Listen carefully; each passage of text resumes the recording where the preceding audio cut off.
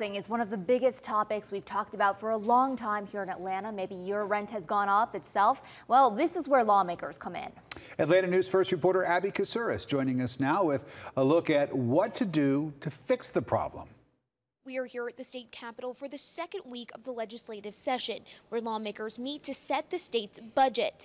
Experts are urging lawmakers to address affordable housing in that budget. Nothing that we will do in this building that directly touches more of your constituents than this document. And that document is front and center inside the state capitol this week, as lawmakers discuss the state's rapid growth and the need for more affordable housing. The last piece of the puzzle that we need to try and attract more workers to come to Georgia is to make sure we keep housing affordable and available. State economist Dr. Jeffrey Dorfman says as companies move to Georgia, the state needs workers. The Housing Committee, made up of lawmakers like Democrat Deborah Bazemore, found that there's more demand than supply of homes, nearly half of what it should be in major Georgia cities. We found out that we don't have enough units at all in Georgia to house individuals.